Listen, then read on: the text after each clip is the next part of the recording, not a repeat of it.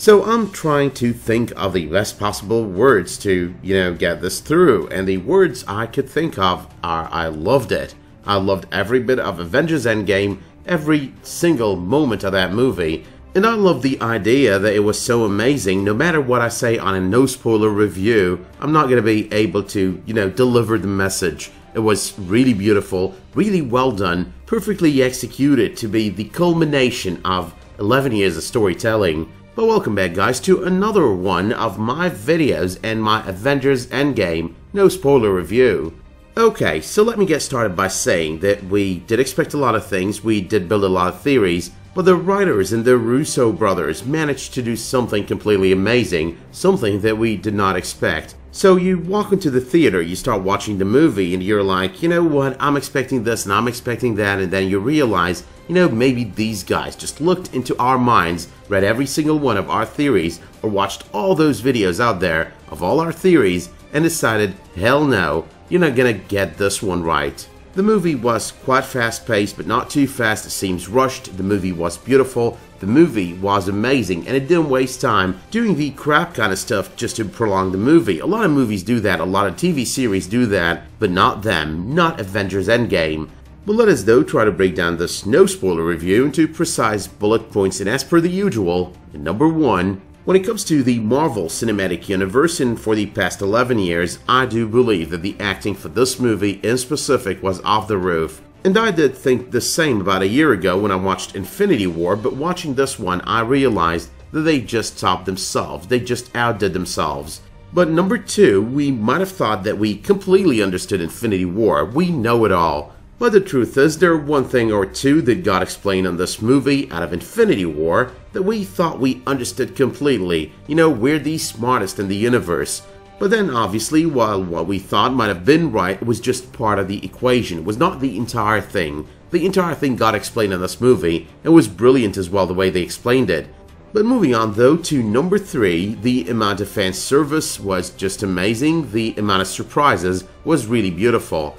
Now, I'm not talking your usual kind of fan service, the annoying fan service, the fan service that when you watch in a movie or on a TV series, you're like, what in the hell are these guys doing? They're just trying to please this group of fans or that group of fans. No, that's not really what you get over here. You get the kind of fan service that is done perfectly, that is inserted perfectly into the overall story.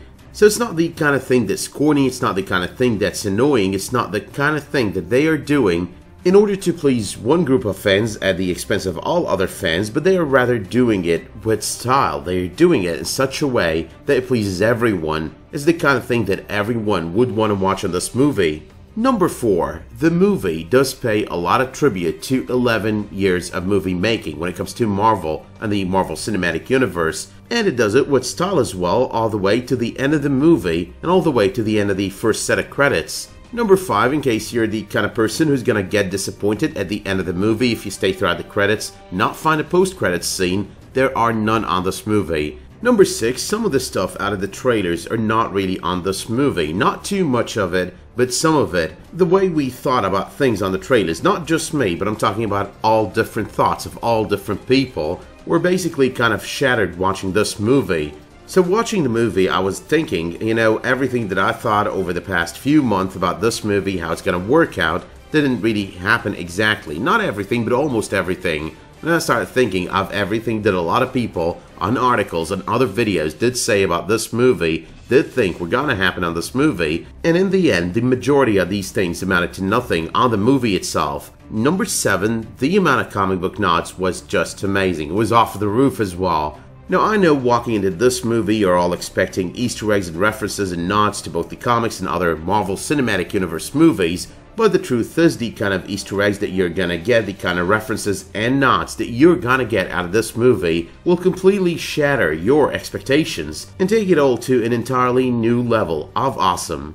But number 8, you might remember the whole Infinity War Part 1, Infinity War Part 2, that's when these two movies were first announced. But I think that was an initial idea they were working with, like, okay, you know what, we're gonna do this movie, we've got a big story, we're gonna do it over 2 parts, but then they realized, you know what, we have an Infinity War story, we've got an Endgame story, and while both are basically related, and while the second one is a continuity to the first one, Infinity War still does stand as its own story, and Endgame does stand as its own story. The second one is inherently a resolution to the first one, but nonetheless, it's its own story, it's its own thing. It's not what a lot of people think about it. It's not Infinity War Part 2, because I've heard that a lot, and I really believe that's not really the case. But okay though, number 9, the Hulk never got his own set of movies, his own trilogy, sort of like Iron Man and Captain America and Thor, but instead his own trilogy was supposed to be the third Thor movie, which he was a major part of,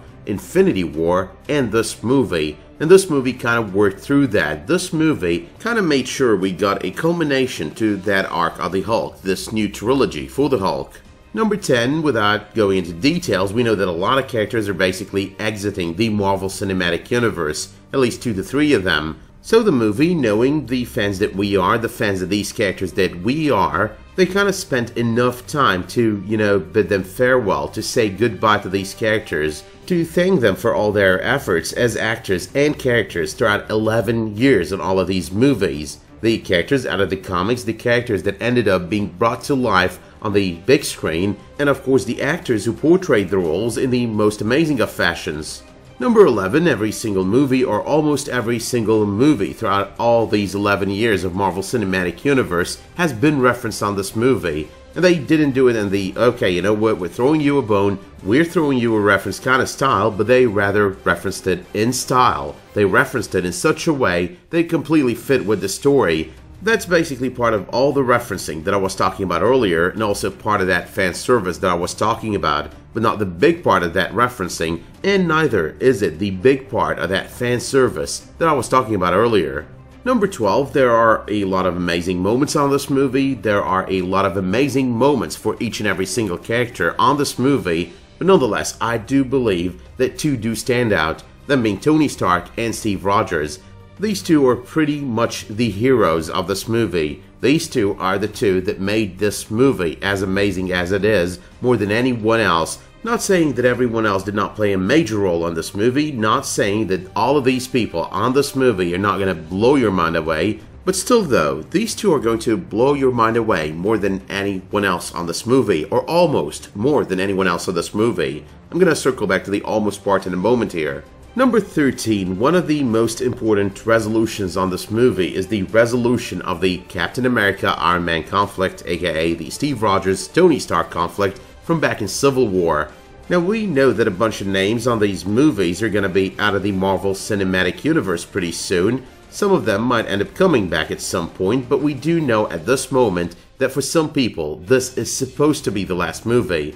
So the thing is, the conflict resolution and doing it one step at a time, not jumping through it, not rushing through it on this movie was kind of necessary, and that's exactly what they did. They didn't just rush through it, they didn't just jump to the end. At the very beginning of the movie, there's still a little bit of anger harbored over there, but nonetheless, they kind of resolved it over time and over the events of the movie. And that's one of the most beautiful things about this movie being 3 hours.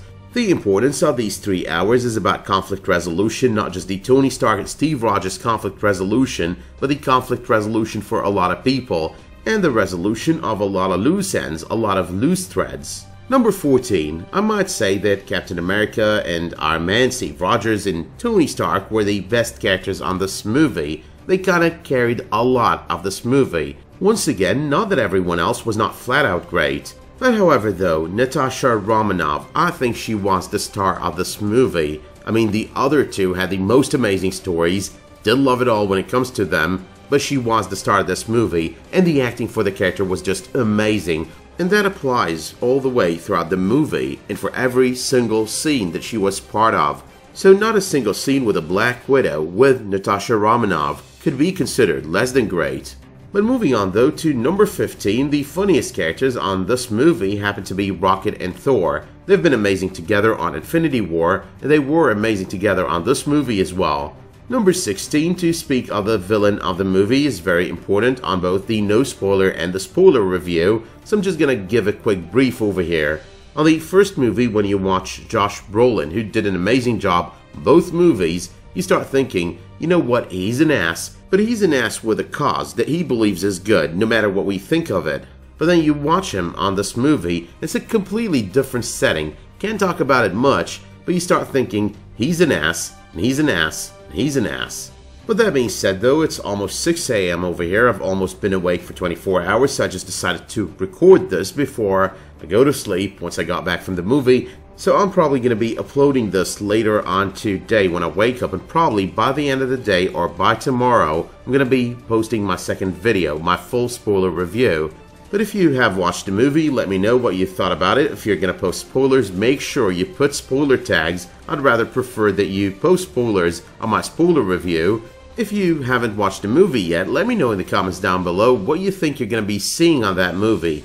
Let's try to get a list of everything that you think you're going to be watching on this movie. Later on, go back to it and check out what you actually found watching that movie, like compare it to what you thought before watching. But you can let me know as well if you did like this video by dropping it a much appreciated like, subscribing to this channel, and enabling notifications for my future videos, community posts, and live streams. Until the next time you tune in though for another one of my videos, Avengers Endgame or otherwise, thank you so much for tuning into this one, and have a great day.